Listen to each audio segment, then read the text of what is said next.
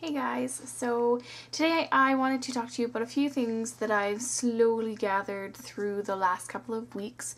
One thing that I'm really excited about, I got face and body foundation from M.A.C, and I got a couple of different ones, mostly for my kit. So, I'm just gonna move over here. The lighting's better, and you can see my Buddha right there. So I got it in C1. I don't know if you can see that. I got it in C5. And I got it in N9. So they're varying shades of dark.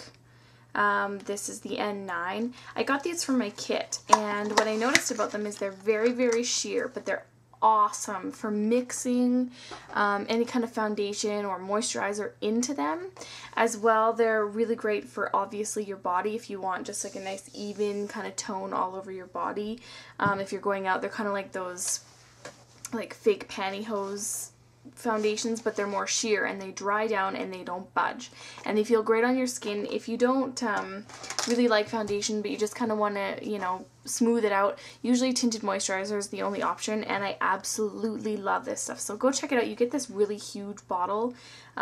This is their concealer, so it gives you an idea of how huge this bottle is as compared to a paint pot. Hopefully that gives you guys some sort of reference. The other thing that I got, I'll do all my M.A.C stuff first, was Artifact Paint Pot. It's a cranberry kind of color.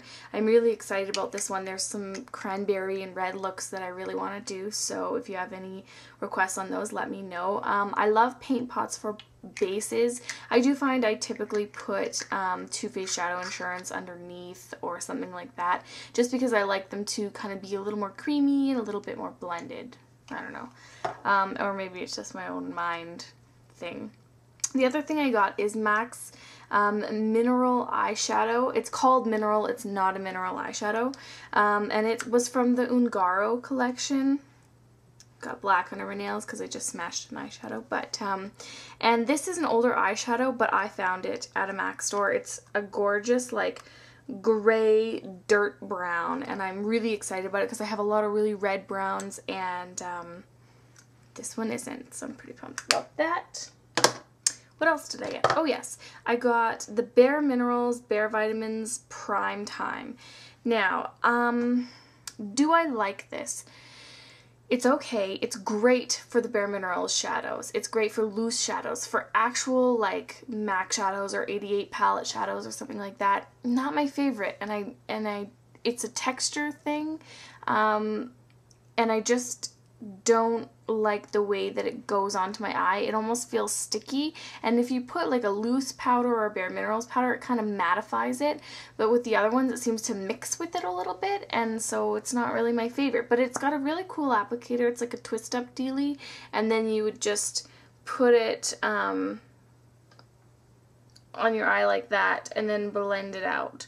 So it makes it really easy. If you think about how the Urban Decay paint or primer potion feels, it's like that, only less greasy, if that makes sense. I know that the Urban Decay isn't technically greasy, but it feels kind of wet and slidey and greasy because it's silicone-y. So this stuff here feels less greasy than that, and it kind of sticks when you put it on your eye. I don't know how else to describe it. I don't know if anyone else has tried it and they want to put their 2 cents in comments. Not my favorite. Thinking about taking it back. Then I found these. They're mini shade sticks. Now, I bought these a long time ago, and then I gave them away, and then I found them. Actually, somebody else went to the States and found them at a CCO for me. So I got See Me shade stick, which is like a really bright kind of peacock blue color. So pretty. I got Topographic, which I'm sure a lot of people have seen. It's probably a popular one, which is a very nice kind of neutrally brown color. I'm going to have to do some looks. I'm not a huge shade stick fan, but I'm going to try and get back into them because they're coming out with some new ones. And then this one is called Gracious Me, and it's like a pinky kind of color. I think there was 5 and they must have taken the other ones because they liked them, but it was really nice of her to give me those. And they're minis. if you didn't notice. They're super cute. How cute are those? I also got the Coastal Scents gel liner. I got this one in green. I don't know, it's turquoise or green or something like that, I'm not sure.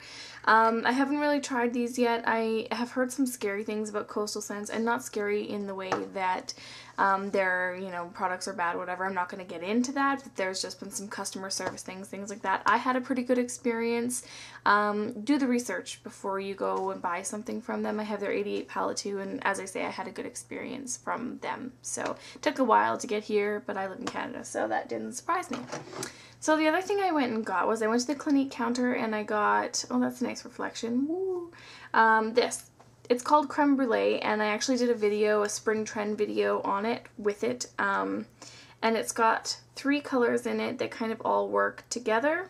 A really dark brown, a medium tone gold, and then a lighter gold.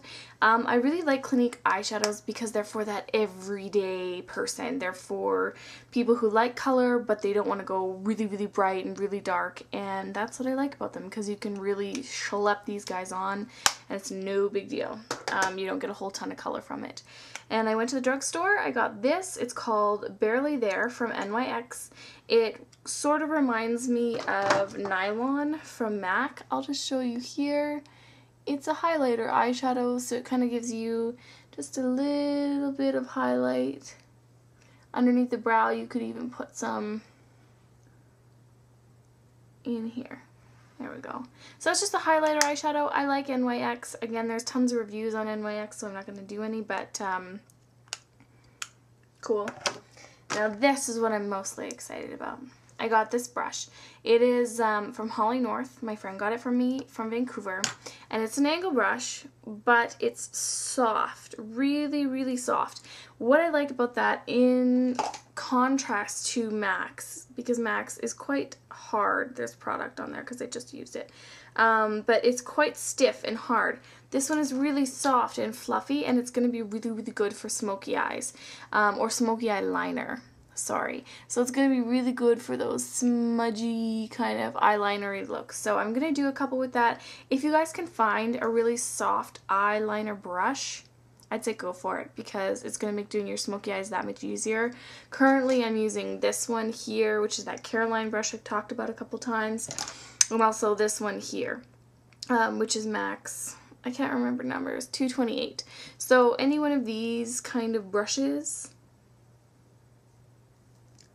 are really good for smoky eyeliner, and also to kind of pack on color. I used this one today in this tutorial, and you can watch it. And I added music to it for the first time, if YouTube lets me. I don't know how to do the music thing. Some people get it in there. I think you just got to credit it to the people who sang it. I hope that's it, because that's what I did. Anyway, have a great day, guys. If you have any other, you know, review questions, anything like that, I got a lot of crap, so chances are I'll have it. Anyhow, I'll talk to you guys later, and thank you for subscribing to the people that subscribe. That means a lot to me. It kind of keeps me going to know that there's actually people who are excited to watch my videos. It's kind of a really cool feeling. Anyway, have a good one. I think I've said that like 4 separate times. It's like trying to hang up with someone on the phone. You're like, yeah, okay, anyway, have a good day. Yeah, so have a good one. I'm trying to hang up on you guys, but anyway, I don't know what I'm talking about. Bye.